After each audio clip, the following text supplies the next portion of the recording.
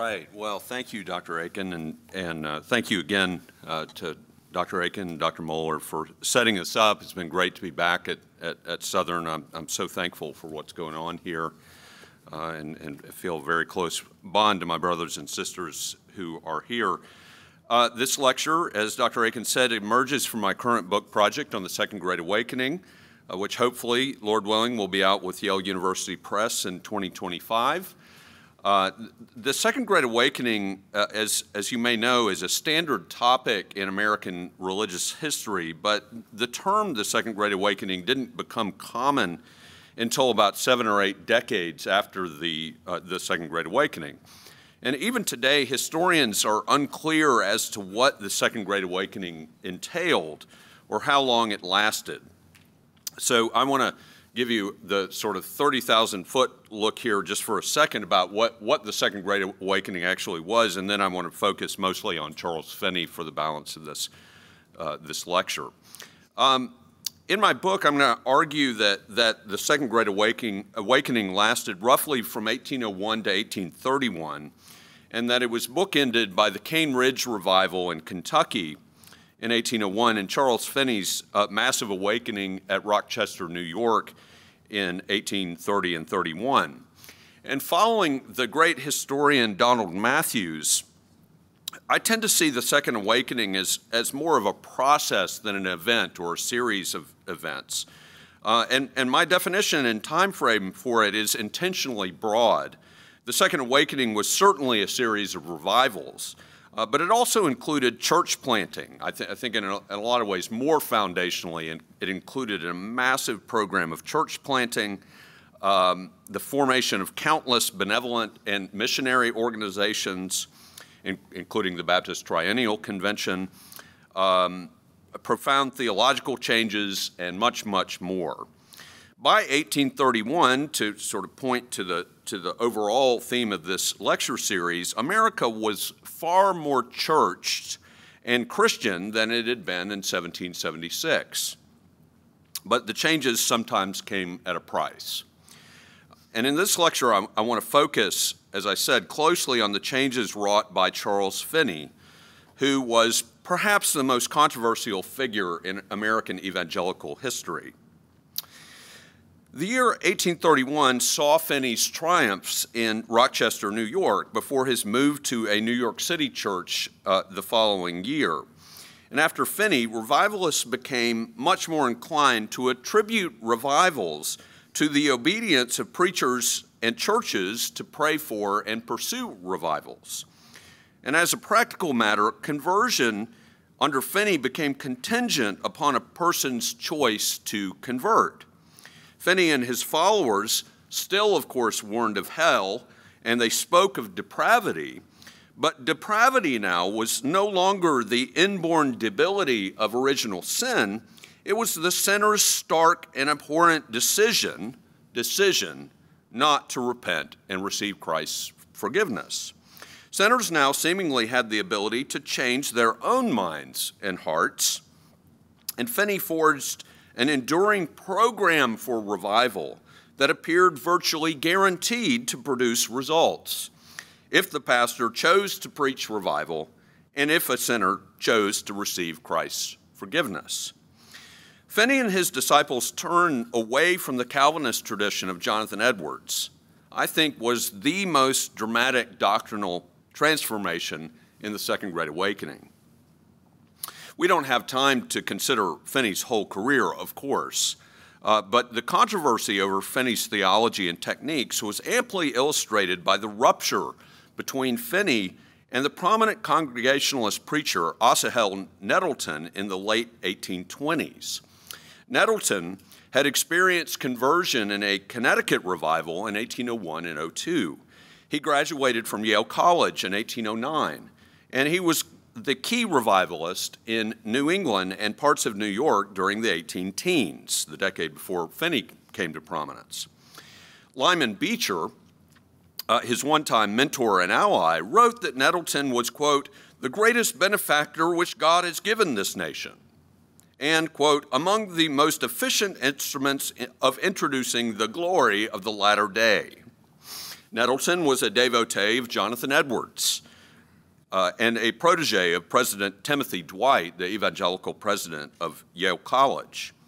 When he began preaching in Connecticut, Nettleton became familiar with the radical revival tradition there, including James Davenport, the arch radical of the First Great Awakening, a topic that I've also written about. Davenport, if you don't know his work, his sensational ministry crashed in 1743 when he held a book and clothes burning in New London, Connecticut. Even Davenport's most loyal followers thought that he went too far at this bonfire when he declared that the people's fancy clothes had become idols to them, and he took off his own pants and consigned them to the flames. Bet you've never seen that at a revival meeting. And Nettleton believed that this type of radicalism of the First and Second Great Awakening sprang from the same root. By the 1820s, he believed that the radicalism had manifested itself anew in Methodist and Finneyite tactics. These techniques included brashly praying for sinners by name. In other words, you're having a revival meeting and you name Bob and pray for him in the middle of the meeting as an unregenerate sinner.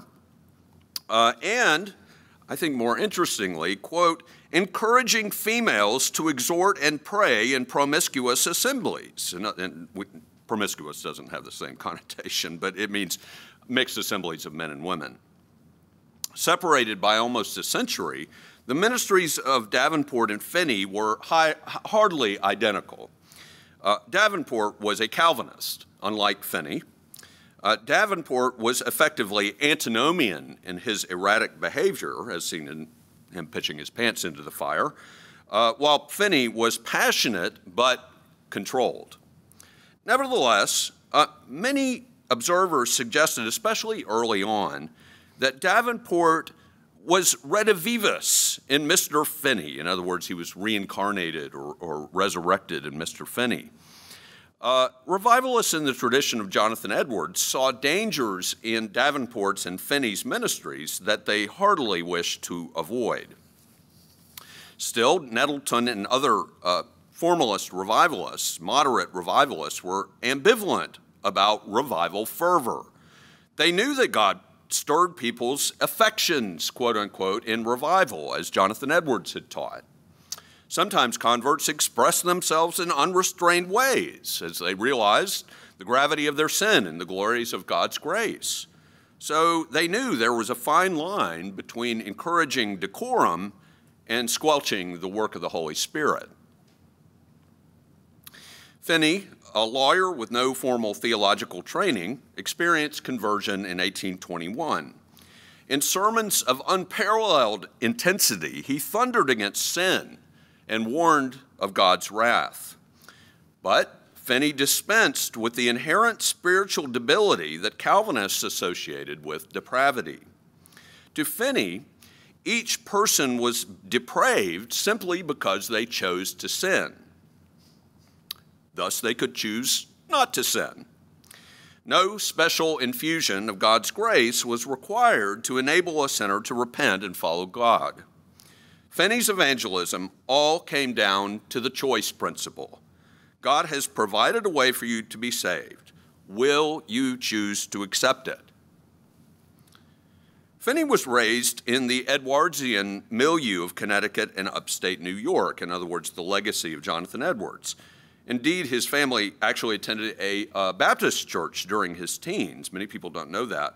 But like many New England families, the Finneys had moved to New York in the 1790s, seeking better farmland. Finney's revivals would convulse the new towns of the Erie Canal route. This canal, connecting the Great Lakes to the Hudson River, opened in 1825. And the population growth and bustling commercial milieu along the canal proved uniquely conducive to Finney's revival ministry. At first glance, Finney's preaching did not seem that different from other Northern Presbyterians and Congregationalists, including Asahel Nettleton's. It certainly was not as unhinged as James Davenport's was, despite the accusation that that's what he was doing. Finney depended on inquiry or anxious meetings, as he called them, to converse with those who were uncertain about salvation. And pretty early on, he also squelched extravagant outbursts of emotion, at least in his own meetings. Some of his disciples do seem to have relished wilder scenes at their assemblies. During a revival in Rome, New York, Finney wrote that he ended a meeting for fear that it would become too chaotic. He told inquirers to suppress their emotions so as to not, quote, make any outcries in the streets. And when some penitents began, quote, loud shrieking, he said he, quote, hushed them down. He insisted that he did nothing, quote, to create any excitement in the meeting. The feeling was all spontaneous. One obligation that Finney heavily emphasized was the, quote, duty of immediate repentance for sinners. Yet even this priority drew on a long-standing emphasis of Edwardsian and New Divinity revivalism. New Divinity here means the theologians who succeeded and debated about Jonathan Edwards' legacy. God demanded immediate repentance by sinners in Scripture.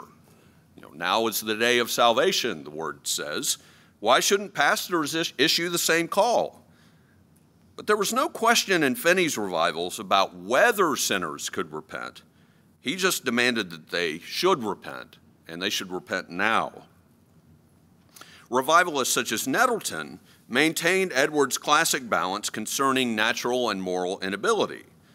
Everyone could repent if they willed to do so, people like Nettleton said, but God must change a sinner's will for them to want to repent. By the 18-teens, progressive New Divinity thinkers such as Nathaniel Emmons, pastor of Franklin, Massachusetts, began teaching that sinners could change their own hearts. A person had the choice to respond to God's grace. Any talk about moral inability to Emmons and people like him was endorsing effectively a sinner's continued rebellion. Drawing on Emmons's progressive trend, Finney trumpeted the sinner's choice to repent and believe in every single evangelistic sermon. The focus now was on the sinner's will and what he or she would decide. Now, Finney's theology has generated endless debate, and maybe some of you know about those debates. And it's also true that Finney was not a careful thinker or writer. He was very much a preacher, not any kind of systematic theologian, which hampers attempts to dissect his beliefs, especially on free will and divine agency. But despite his inconsistencies, Finney clearly rejected sin's debilitating effects on the will. In this, he followed the trajectory of Nathaniel Emmons and the, quote, New Haven theology of Yale professor Nathaniel William Taylor. Taylor argued at Yale that it was irrational to think that God would blame people for sinning if they had no choice but to sin. It was ludicrous, Taylor taught, for preachers to tell people to repent if they were unable to do so. Taylor believed that he had resolved one of the basic tensions in Calvinist theology, the question of moral responsibility and moral inability. But Taylor's resolution of the problem came at a heavy price. His renewal of human ability and free will jeopardized traditional beliefs about the, quote, sovereignty of God, the dependence of man on God, and the doctrines of election, total depravity, and regeneration, as theologian Joseph Haratunian once put it a long, long time ago. Taylor's new teaching on natural ability exploded in Congregationalist circles, just as Finney rose to prominence. Finney did not engage in as much theological explanation as Taylor did. Finney simply called on his audiences to repent and assumed that they could do so. Now, to be sure, there wasn't much difference between calling for immediate repentance and believing that all who heard, every single person who heard, could respond. And Finney and his supporters were not seeking, I don't think they were seeking theological innovation just for innovation's sake. Finney in particular was crafting a pragmatic theology of revival, a doctrine that, quote, worked to produce conversions, one that very much matched the voluntarist mood of Jacksonian America. The problem is that Finney, Taylor, and Emmons, wittingly or unwittingly, had crossed a vast theological gulf in Protestant history. Everyone who heard the gospel now was capable of responding, they insisted. The mysterious workings of God's grace, predestination, original sin, and moral inability, arguably the defining features of the Edwardsian tradition, were rendered virtually irrelevant. Human choice became the hinge of salvation. Now, as part of the arguments about Finney's theology, some have contended that Finney adapted his preaching to the ascendant Arminian mindset of frontier Methodism, the fastest growing and soon to be the biggest denomination in America in the 19th century. The Methodists profoundly shaped America's Protestant culture, of course, but as a technical matter, there wasn't an obvious connection point between Finney's thought and the Methodists. Moreover, Finney implied that no infusion of divine grace and power at all preceded conversion. No infusion of divine grace. And that assertion went well beyond what classic, careful Arminians taught. Arminians argued that God's prevenient grace preceded repentance. But unlike Calvinists, Arminians taught that God made this grace available to all, not just to the elect. Given the theology of radical new divinity theologians, and given Finney's personal background, family and otherwise, in the new divinity movement, it is better, I think, to place him in the new divinity context than in Methodist-style Arminianism.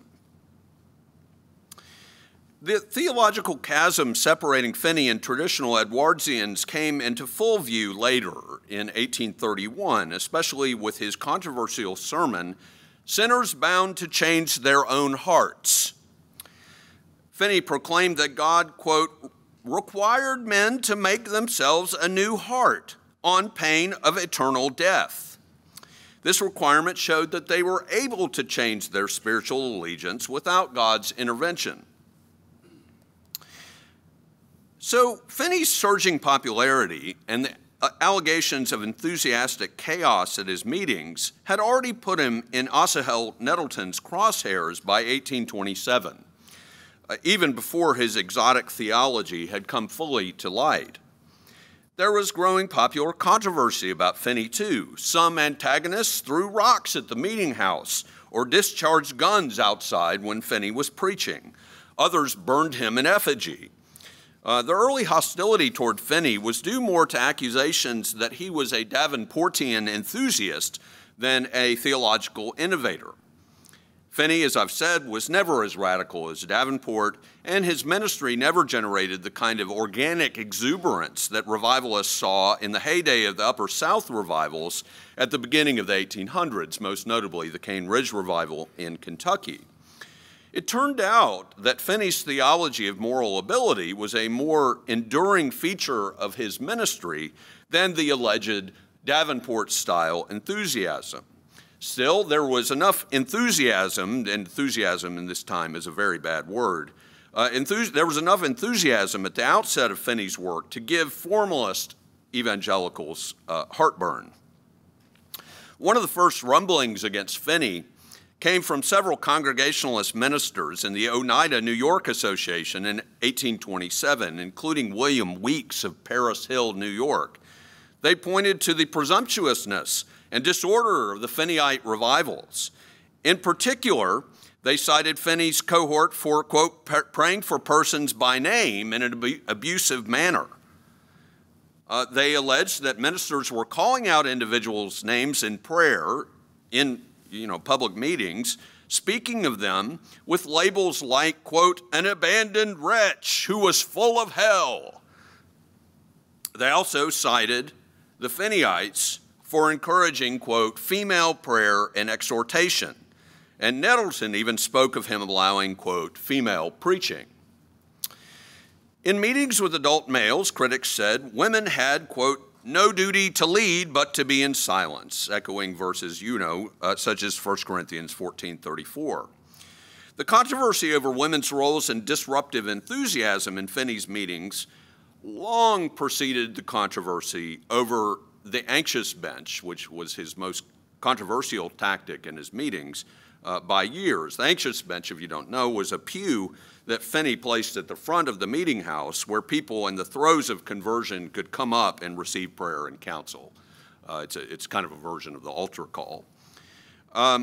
Despite Finney's insistence that he tamp down outbursts when they happened, the congregational ministers criticized the Finneyites for permitting, quote, loud groaning, speaking out, or falling down in time of public or social worship.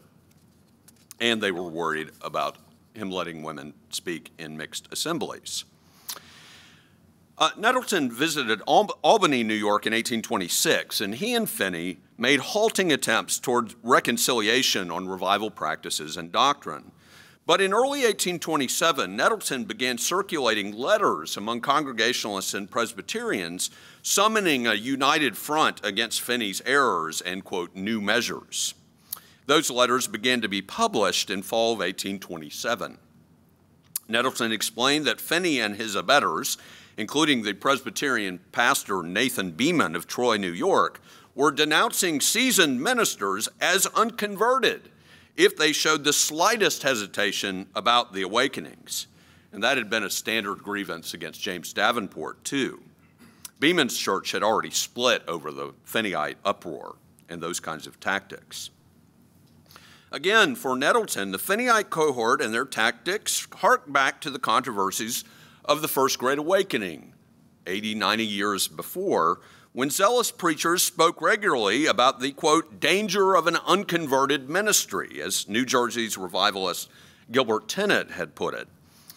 Then there was Finney's, quote, desperate attempt to introduce the practice of females praying with males, which, quote, raised an angry dispute in the New York churches. To Nettleton, Finney and his disciples had caused a civil war in Zion.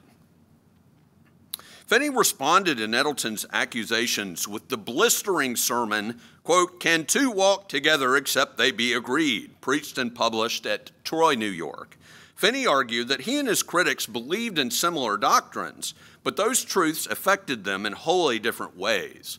Quote, lukewarm professors and impenitent sinners might not object to gospel principles, but they object to their vigorous and effective proclamation. Finney presented himself as faithfully applying the teachings of Jonathan Edwards. Holy affections were essential to authentic revival, but they also offended those who were cold and lifeless. Quote, it is the fire and the spirit that disturbs their frosty hearts, Finney contended. Churchly divisions over revival merely reflected the sorting of, quote, real Christians from hypocrites. Genuine revival necessarily produced divisions because there are always people in a church who reject the true work of God. Sometimes a church awakens while their pastor, quote, sleeps and will not awake. In such instances, Finney suggested, quote, let the church shake off their sleepy minister. They are better without him than with him. Nettleton, of course, could cite Edwards as well as Finney could. He asserted that Finney's principles were the same ones that broke up the First Great Awakening and that had wrecked the revivals, quote, in Kentucky and Tennessee rising of 20 years since. Pastors who did not distinguish between true and false zeal would become, quote, the greatest traitors to the cause of revivals, Nettleton wrote. Nettleton also faithfully sought to enlist Lyman Beecher against Charles Finney. Beecher was arguably the most influential pastor in New England in the 1820s, having recently moved from Litchfield, Connecticut, to the Hanover Church in Boston. And Hanover was one of the few remaining Congregationalist churches in Boston that had not been captured by liberal Unitarianism. Beecher thought Finney likely just needed to moderate his extreme tactics to be redeemed for true revival. Still, in a cautionary 1827 letter, Beecher warned Beeman and Finney of a, quote, spirit of fanaticism and spiritual pride that could damage Christ's cause. Like Nettleton, Beecher recalled James Davenport's radicalism and denunciations of fellow ministers that harmed revival in the 1740s. Davenport's follies, as we can see, had lodged deep, lasting prejudices against revival in New England. Beecher urged Finneyite to abandon measures that transgressed the bounds, quote, of civilized decorum and of Christian courtesy. He chastised Finneyite for their rash judgments and incendiary language. Beecher also cited, quote, female prayer in promiscuous assemblies as a major provocation, again referencing passages which enjoin women to be silent in church. Quote, I know that these texts have been explained away, Beecher noted, but so have the proof texts which teach the divinity of Christ, the depravity of man, and other essential doctrines. Beecher warned that if revivalism swerved into radical enthusiasm, places such as upstate New York, quote, shall be burnt over, and religion disgraced and trodden down, and as in some parts of New England, as it was done 80 years ago by James Davenport. During that earlier chaos, quote, laymen and women, Indians and Negroes, male and female, preached and prayed and exhorted until confusion itself became confounded. Finney would later speak of New York as a burnt district too, but Beecher seems to have first popularized the concept of a burned-over district. Whitney Cross, the historian's influential 1950 book, The Burned Over District, made it common for historians to use that term to describe upstate New York in the Second Awakening, which was certainly the epicenter of the late stages of the Second Awakening. A number of scholars have mistakenly presented the Burned Over District as a, quote, wild western frontier, as one recent scholar called it. But most of the revival centers in upstate New York already had significant economic and social development, and they possessed churches ready to promote revival. Maybe it's a kind of a common sense thing, but usually there were churches planted before you had revivals. They didn't just happen out in the woods somewhere unless it was a camp meeting. But even there are groups of people coming from churches. So church planting normally preceded revival, not vice versa. But what kinds of awakenings would these be? To Beecher, a burnt-over region resulted when radical enthusiasm became the norm. In conclusion to this discussion, Beecher articulated what I think is the central tension of evangelical revivals, the central tension of revivals. How could evangelical leaders avoid enthusiastic recklessness, quote, without diminishing the true spirit and power of a revival? The answer for Beecher was an earnest, traditional, and moderate approach to revival. Beecher accordingly advised that, quote, there is no need of praying as if God and man were deaf, or of wallowing on the floor, or frothing at the mouth as if filled with hydrophobia, which means rabies. Instead of the Spirit of God, the gospel may be preached faithfully and attended with the power of God without groaning in prayer and crying amen, and without female prayers and exhortations. If Brother F, he called him, would simply exercise caution, Beecher believed he would become an invaluable blessing. But Beecher expressed darker reservations to Nettleton in a letter published without Beecher's permission in 1827. Although the Oneida County work had started as a true revival, Beecher warned, it would soon become, he said, one of the, quote, most powerful and successful assaults which Satan ever made on the church. Formalist ministers had to reclaim Finney, if possible. In retrospect, of course, Beecher regretted that Nettleton allowed this grim letter to get into print. It was like throwing, quote, a firebrand on a train of powder, Beecher said. In July 1827, Finney, Nettleton, and Beecher and about a dozen other ministers met in New Lebanon, New York, hoping to hash out their differences. And historians of the Second Great Awakening always point to this meeting as a really critical moment. Some of those at New Lebanon genuinely wanted to reconcile. Beecher and others wished to unite evangelicals in the face of the Unitarian menace. Increasingly, Beecher thought, Finney's not our problem, the Unitarians are our real problem.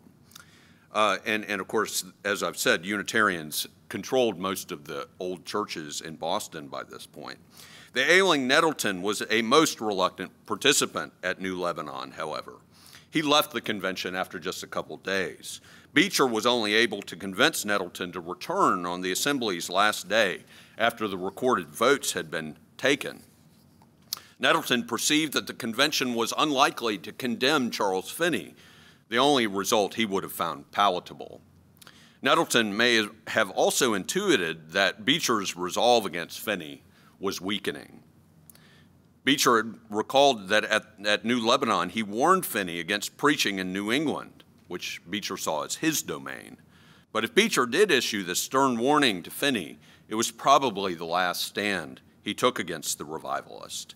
Soon, Beecher and Nettleton's relationship became strained, while Beecher and Finney tentatively reconciled.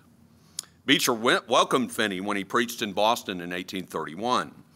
Nettleton's hope for an enduring anti-Finney evangelical alliance with Beecher was doomed.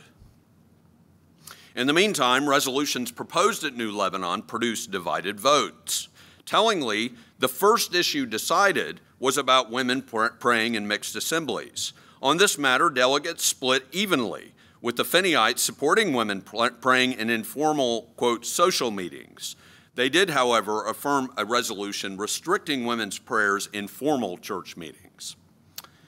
A slight majority affirmed that pastors should avoid calling out individuals by name in public prayer.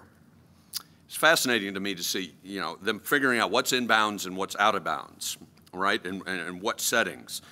They voted 14-3 to support a statement that, quote, audible groaning in prayer is in all ordinary cases to be discouraged, and violent gestures and boisterous tones in the same exercise are improper. Beecher tried but failed to add the phrase unusual postures to this list. It's just hilarious. So, what are they thinking about? Unusual postures, who knows? But anyway, almost all delegates supported a resolution instructing all parties to stop speaking of settled ministers as, quote, cold, stupid, or dead, as unconverted or enemies to revivals, as heretics or enthusiasts, or disorganizers, or deranged, or mad. So stop saying those things. We're all going to be nice. So Finney, of course, was stung by the criticism from Nettleton and Beecher, but he realized that Beecher was indeed becoming more amenable to him. In the coming years, Finney carefully tamped down behavior in his meetings, smacking of enthusiasm. But overall, New Lebanon was a victory for Finney.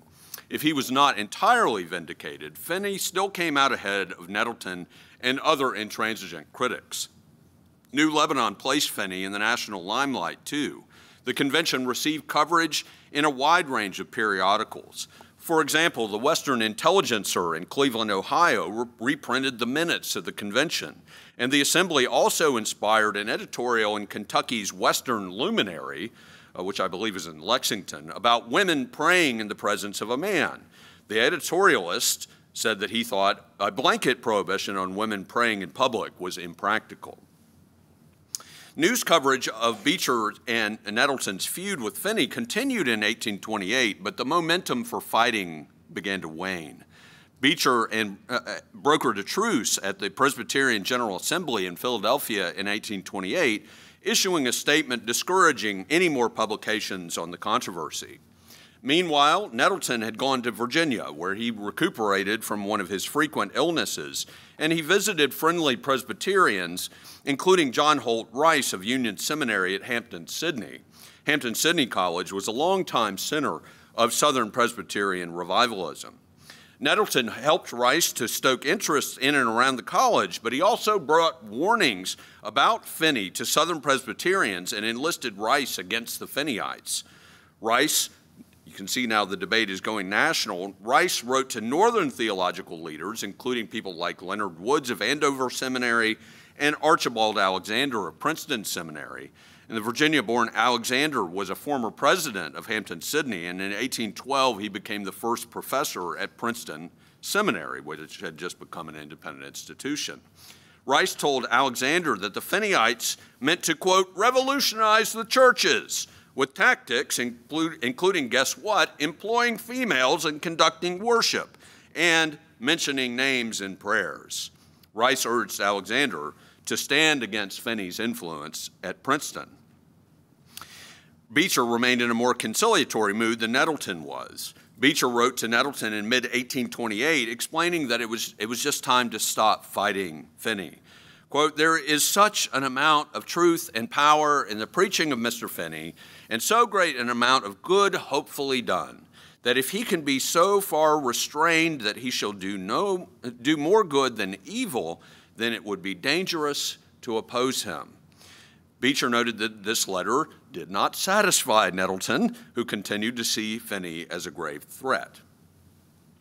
Related controversy over Nathaniel Taylor's New Haven theology opened with the 1828 publication of Taylor's Concio ad Clarem sermon, in which Taylor denied that God imputed Adam's sin to humanity. He argued that though everyone will inevitably sin, sin is always a free choice. Depending heavily on common sense philosophy, Taylor insisted that it was unreasonable, again, it was unreasonable for God to condemn people for a sinful nature that they had inherited from Adam. Nettleton and his remaining allies arrayed for battle against Taylor and what they called this rankist Pelagianism. Beecher, a close ally of Taylor's, tried again to silence Nettleton.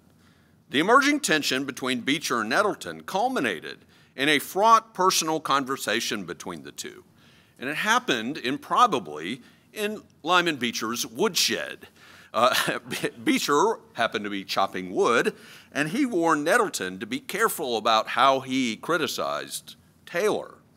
Quote, Taylor and I have made you what you are, and if you do not behave yourself, we will hew you down. Now, Beecher said that he made that statement in jest because he happened to be chopping wood at the moment, but Nettleton's side did not take it that way.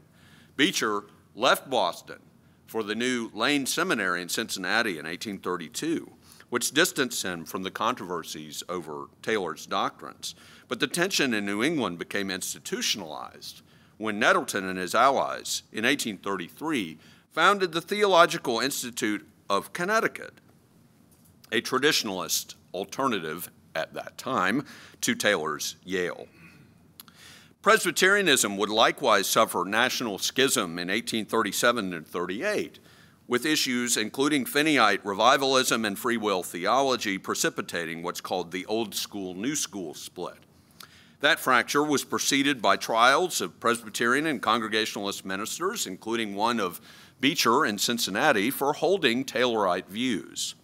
By the time of the schism, Finney had left the Presbyterian Church. Like Beecher, he decamped for Ohio, joining the faculty of the fledgling Oberlin College. So revivalism was alive and well in New England and New York in the early 1830s. But the Edwardsian tradition was in shambles. Nettleton and Beecher had initially interpreted the Finneyeites as a renewal of James Davenport's enthusiastic chaos in the 1740s. But Finney managed to mute the most extreme aspects of his assemblies after the New Lebanon Conference. Beecher and Nettleton could not ultimately agree whether the fight against Finney was worth sustaining or whether Taylor's theology represented a dire threat. The most foundational change that Finney introduced, along with Emmons and Taylor, was the muting of divine contingency and the elevation of human decision in repentance and revival. As Finney would explain in his Lectures on Revivals of Religion, 1835, God had already given preachers everything they needed to effect revival, and sinners already had everything they needed to choose Christ. The only remaining questions were whether preachers would obey God and preach revival, and whether sinners would repent and believe in Christ for salvation. It was up to them. Finney's other primary legacy was the technique of revival. Some of his methods, such as insisting on immediate repentance and the use of inquirers' meetings, were not new, even in the Edwardsian tradition.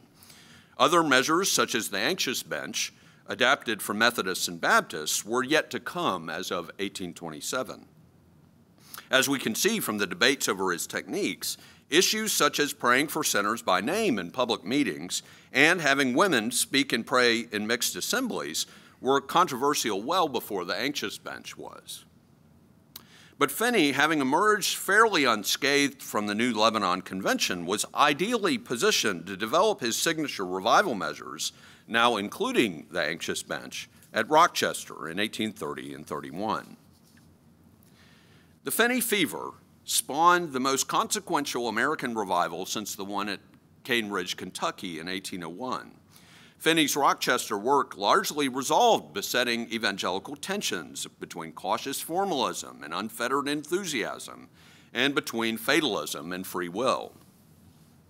Finney ruthlessly preached hellfire, but he offered a ready solution to it. He assured every person that they could choose at that moment to be delivered from God's wrath.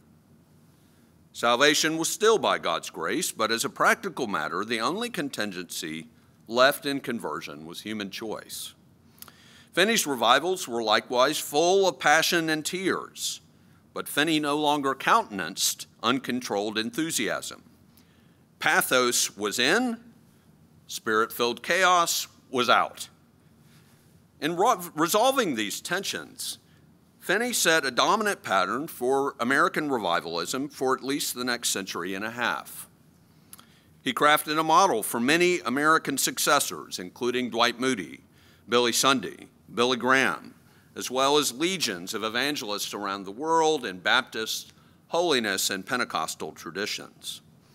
Many of those preachers, of course, were more theologically precise than Finney was, but it would be hard to think of a more pervasively influential text on revival of the past 2 centuries than Finney's Lectures on Revivals. Although the Edwardsian revival tradition lingered in figures such as Asahel Nettleton, the dominant revival culture of America had left it behind. Thank you very much.